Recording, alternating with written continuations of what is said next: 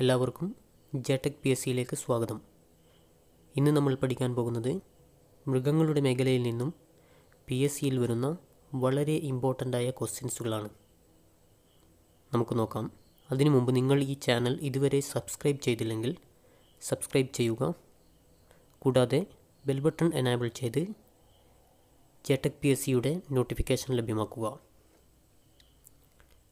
Questions നോക്കാം. ഏറ്റവും വലിയ സസ്തനി നീലത്തിമിംഗലമാണ്. സസ്തനികൾ എന്നാൽ കുഞ്ഞുങ്ങളെ മുലപ്പാലൂട്ടി വളർത്തുന്ന ജീവികളാണെന്ന് മനസ്സിലാക്കുക. ലോകത്തിലെ ഏറ്റവും വലിയ സസ്തനി നീലത്തിമിംഗലമാണ്. ഹൃദയമിടിപ്പ് ഏറ്റവും കുറവുള്ള ജീവി നീലത്തിമിംഗലം തന്നെയാണ്. ഏറ്റവും വലിയ നാവുള്ള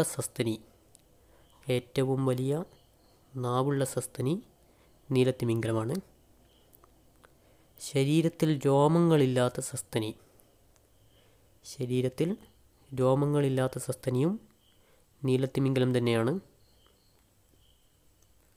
തിമിംഗലത്തിൻ്റെ ശരീരത്തിൽ നിന്ന് ലഭിക്കുന്ന സുഗന്ധവസ്തു അംബർഗ്രീസ് ആണ് തിമിംഗലത്തിൻ്റെ ശരീരത്തിൽ നിന്ന് ലഭിക്കുന്ന സുഗന്ധവസ്തു. തിമിംഗലത്തിൻ്റെ കൊഴുപ്പ് അറിയപ്പെടുന്നത് ബ്ലബർ എന്നാണ് തിമിംഗലത്തിൻ്റെ കൊഴുപ്പ് അറിയപ്പെടുന്നത്. നീലത്തിമിംഗലത്തിൻ്റെ ഗർഭകാലം 300 മുതൽ 360 ദിവസങ്ങളാണ്. ആനയുടെ ഗർഭകാലം 600 മുതൽ 650 ദിവസങ്ങളാണ്. മനുഷ്യൻ്റെ കൂടി ഓർമ്മിക്കുക, 270 മുതൽ 280 ദിവസമാണ് മനുഷ്യൻ്റെ ഗർഭകാലം.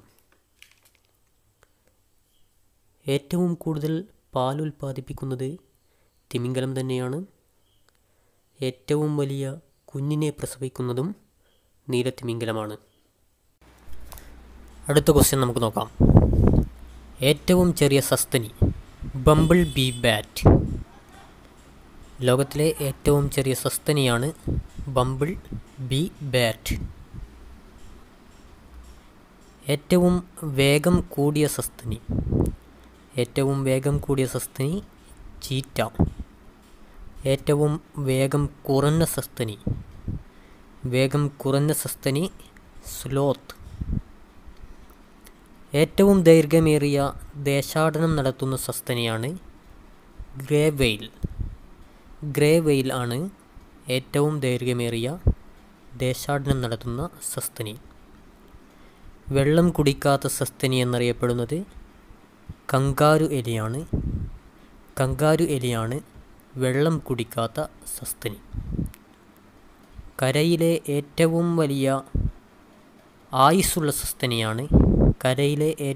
കൂടുതൽ ആയുസ്സുള്ള സസ്തനിയാണ് മനുഷ്യനാണ് കരയിലെ ഏറ്റവും ആയുസ് കൂടുതലുള്ള സസ്തനി. ഏറ്റവും ഉയരം കൂടിയ സസ്തനിയാണ്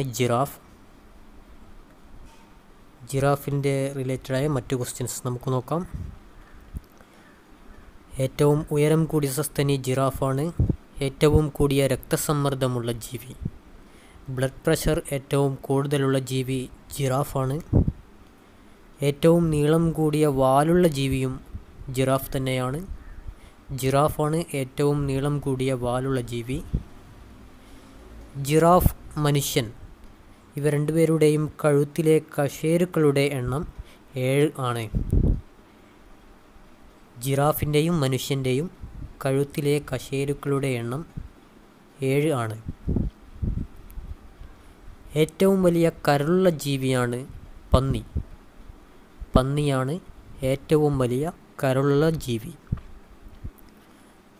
അടുത്ത ക്വസ്റ്റ്യൻ നോക്കാം. പാണ്ടയുടെ ഭക്ഷണം മുളയിലയാണ് പാണ്ടയുടെ ഭക്ഷണം.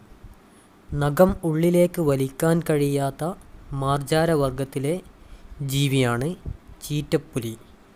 നഖം ഉള്ളിലേക്ക് വലിക്കാൻ കഴിയാത്ത മാർജാരവർഗത്തിലെ ജീവിയാണ് ചീറ്റപ്പുലി. മാർജാരവർഗത്തിലെ ഏറ്റവും വലിയ മൃഗമാണ് സൈബീരിയൻ കടുവ. സൈബീരിയൻ കടുവയാണ് മാർജാരവർഗത്തിലെ ഏറ്റവും വലിയ ജീവി. അടുത്ത ക്വസ്റ്റ്യൻ, മാർജാരവർഗത്തിൽ സാമൂഹ്യ ജീവിതം നയിക്കുന്ന ഏക മൃഗം? സിംഹം. സിംഹമാണ് മാർജാരവർഗത്തിൽ സാമൂഹ്യ ജീവിതം നയിക്കുന്ന ഏക മൃഗം. അടുത്ത ക്വസ്റ്റ്യൻ നോക്കാം. ഘ്രാണശക്തി ഏറ്റവും കൂടുതലുള്ള സസ്തനി. ഘ്രാണശേഷി ഏറ്റവും കൂടുതലുള്ള സസ്തനി നായയാണ്. എന്നാൽ ഘ്രാണശക്തി ഏറ്റവും കൂടുതലുള്ള ജീവി, ഘ്രാണശക്തി ഏറ്റവും കൂടുതലുള്ള ജീവി ഷാർക്ക്. അടുത്ത ക്വസ്റ്റ്യൻ നോക്കാം. കാണ്ടാമൃഗത്തിൻ്റെ കൊമ്പ് എന്ത് രൂപാന്തരം പ്രാപിച്ചുണ്ടായതാണ്? കാണ്ടാമൃഗത്തിൻ്റെ കൊമ്പ് രോമം രൂപാന്തരം പ്രാപിച്ചുണ്ടായതാണ്. രോമമാണ് കാണ്ടാമൃഗത്തിൻ്റെ കൊമ്പായി മാറുന്നത്. ആന കഴിഞ്ഞാൽ കരയിലെ ഏറ്റവും വലിയ മൃഗം കാണ്ടാമൃഗമാണ്. കാണ്ടാമൃഗമാണ് ആന കഴിഞ്ഞാൽ കരയിലെ ഏറ്റവും വലിയ മൃഗം. കരയിലെ ഏറ്റവും കട്ടി കൂടിയ തൊലിയുള്ള സസ്തനി. കരയിലെ ഏറ്റവും കട്ടി കൂടിയ തൊലിയുള്ള സസ്തനി കാണ്ടാമൃഗം തന്നെയാണ്. അടുത്ത ചോദ്യം നോക്കാം. കരയിലെ ഏറ്റവും വലിയ മാംസബുക്ക്. കരയിലെ ഏറ്റവും വലിയ മാംസബുക്കാണ് ഹിമക്കരടി. ക്ലോണിങ്ങിലൂടെ പിറന്ന ആദ്യ ജീവിയാണ് ചെമ്മരിയാട്. ക്ലോണിങ്ങിലൂടെ പിറന്ന ആദ്യ ജീവി ചെമ്മരിയാടാണ്. ചെമ്മരിയാടിൻ്റെ പേര് ഡോളി. ഓർമ്മിച്ചു വെക്കുക, PSC ഒരു പ്രാവശ്യം ചോദിച്ചതാണ്.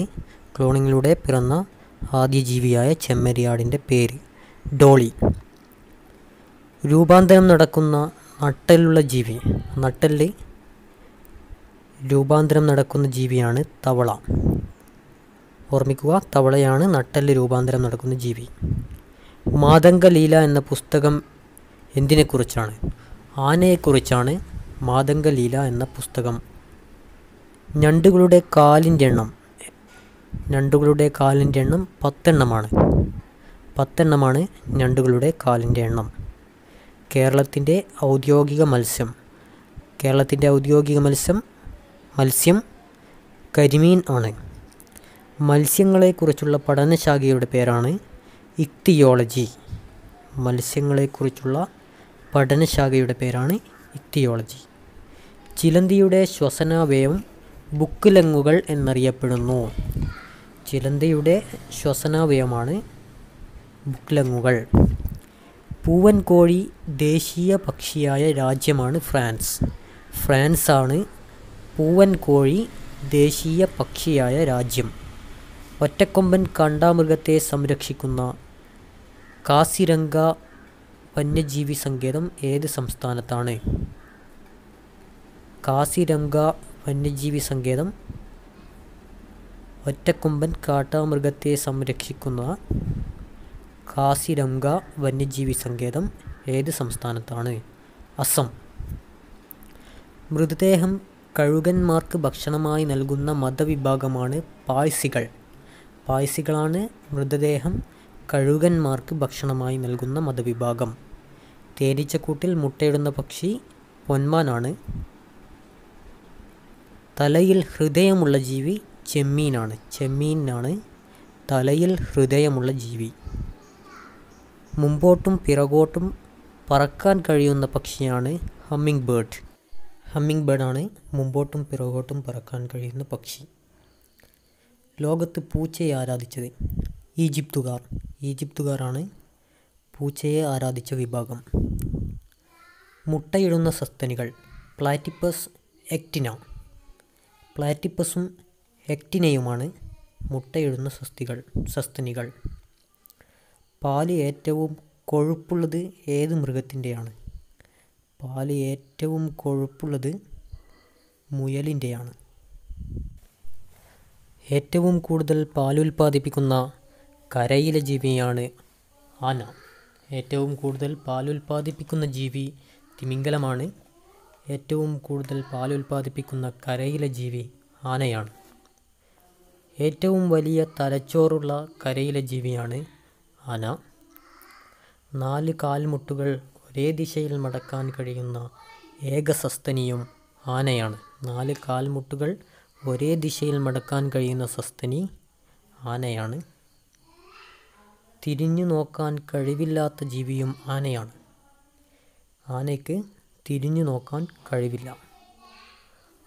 ആന, വാൾറസ് എന്നീ മൃഗങ്ങളുടെ കൊമ്പായി രൂപാന്തരപ്പെട്ടത് ഉളിപ്പൽ ആണ്. ശ്രദ്ധിക്കുക, ആനയുടെയും വാൾറസിൻ്റെയും കൊമ്പായി രൂപപ്പെട്ടത് ഉളിപ്പല്ലാണ്.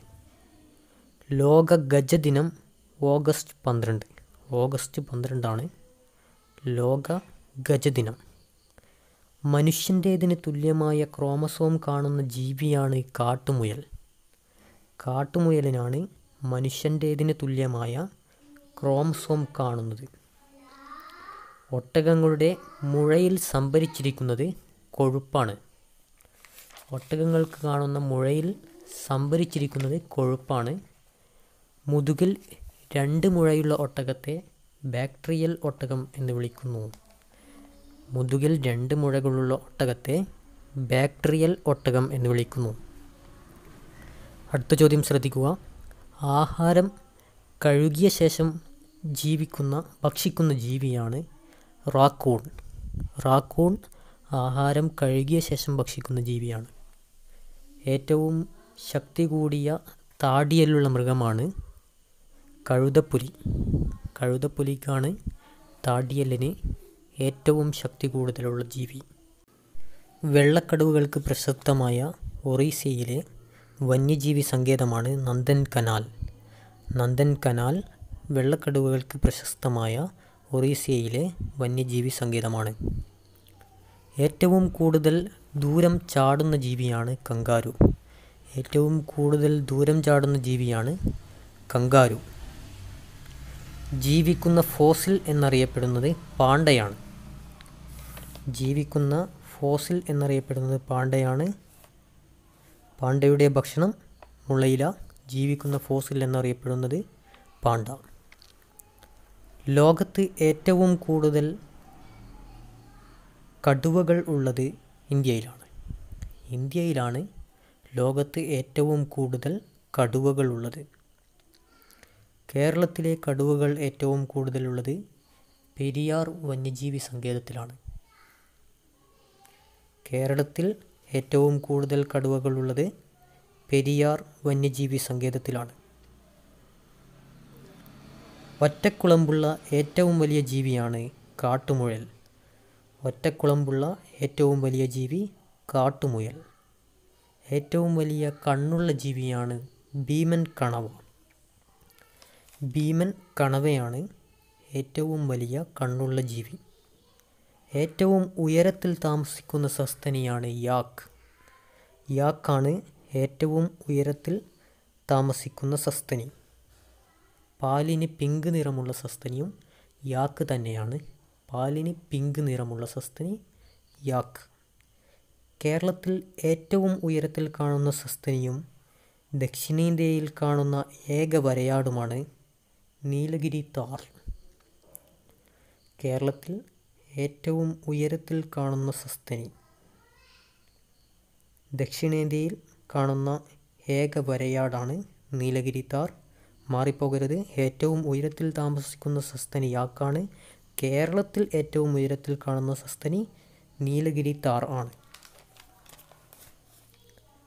ഏറ്റവും മടിയനായ, ഏറ്റവും കൂടുതൽ ഉറങ്ങുന്ന സസ്തനി എന്നറിയപ്പെടുന്നത് കോലയാണ്. കോലയാണ് ഏറ്റവും മടിയനായ, ഏറ്റവും കൂടുതൽ ഉറങ്ങുന്ന സസ്തനി. ഏറ്റവും വലിയ ആൾക്കുരങ്ങ് ഗൊറില്ലയാണ്. ഏറ്റവും ചെറിയ ആൾക്കുരങ്ങ് ഗിബ്ബൺ ആണ്. ഏറ്റവും വലിയ ആൾക്കുരങ്ങ് ഗൊറില്ലയും ഏറ്റവും ചെറിയ ആൾക്കുരങ്ങ് ഗിബ്ബൺ ആണ്. ഗിബ്ബൺ ഇന്ത്യയിൽ കാണപ്പെടുന്ന ആൾക്കുരങ്ങാണ്. ഓർക്കുക, ഇന്ത്യയിൽ കാണപ്പെടുന്ന ആൾക്കുരങ്ങാണ് ഗിബ്ബൺ. ആൺകഴുതയും പെൺകുതിരയും ഇണചേർന്നുണ്ടാകുന്ന കുഞ്ഞ് മ്യൂൾ എന്നറിയപ്പെടുന്നു. ആൺകഴുത പെൺകുതിര ഇണചേർന്നുണ്ടാകുന്ന കുഞ്ഞ് മ്യൂൾ എന്നറിയപ്പെടുന്നു. നേരെ തിരിച്ച് ആൺകുതിരയും പെൺകഴുതയും ഇണചേർന്നുണ്ടാകുന്ന കുഞ്ഞ് ഹിന്നി എന്നറിയപ്പെടുന്നു. ആൺകുതിരയും പെൺകഴുതയും ഇണചേർന്നുണ്ടാകുന്ന കുഞ്ഞ് ഹിന്നി എന്നറിയപ്പെടുന്നു. അടുത്ത ക്വസ്റ്റ്യൻ ശ്രദ്ധിക്കുക. ആൺകടുവയും പെൺസിംഹവും ഇണചേർന്നുണ്ടാകുന്ന കുഞ്ഞാണ് Taigun.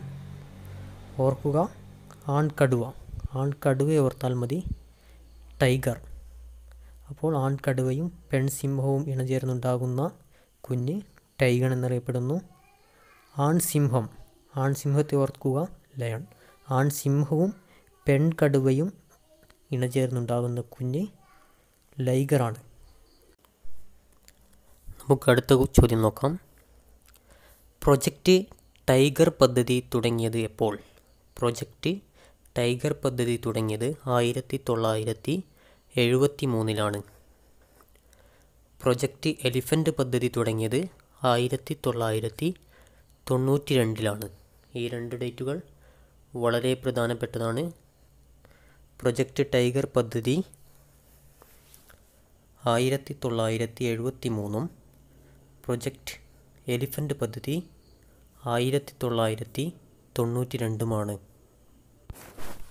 World wild life fund ഫോർമാച്ചുറിൻ്റെ ചിഹ്നം ഭീമൻ പാണ്ടയാണ് world wild life fund four മാച്ചുറിൻ്റെ ചിഹ്നം. ഇന്ത്യയിലെ ഏറ്റവും വലിയ വന്യജീവി സങ്കേതം ഗ്രേറ്റ് ഇന്ത്യൻ ബസ്റ്റാർഡ് വന്യജീവി സങ്കേതം മഹാരാഷ്ട്രയിലെ ഗ്രേറ്റ് ഇന്ത്യൻ ബസ്റ്റാർഡ് വന്യജീവി സങ്കേതമാണ് ഇന്ത്യയിലെ ഏറ്റവും വലിയ വന്യജീവി സങ്കേതം. ഇന്ത്യയിലെ ഏറ്റവും വലിയ കടുവ സംരക്ഷണ കേന്ദ്രം നാഗാർജുന സാഗർ ടൈഗർ റിസർവ് ആണ് ആന്ധ്രാപ്രദേശിലെ നാഗാർജുന സാഗർ ടൈഗർ റിസർവ് ആണ് ഇന്ത്യയിലെ ഏറ്റവും വലിയ കടുവ സംരക്ഷണ കേന്ദ്രം. എന്നാൽ കേരളത്തിൽ കടുവകൾ കൂടുതലുള്ളത് പെരിയാർ വന്യജീവി സങ്കേതത്തിലാണ്. അതുപോലെ തന്നെ കേരളത്തിലെ ആദ്യ വന്യജീവി സങ്കേതം പെരിയാർ വന്യജീവി സങ്കേതമാണ്. ഏത് മൃഗത്തിൻ്റെ സാന്നിധ്യമാണ് സൈലൻ്റ് വാലിയെ ശ്രദ്ധേയമാക്കിയത്? സിംഹവാലൻ കുരങ്ങിൻ്റെ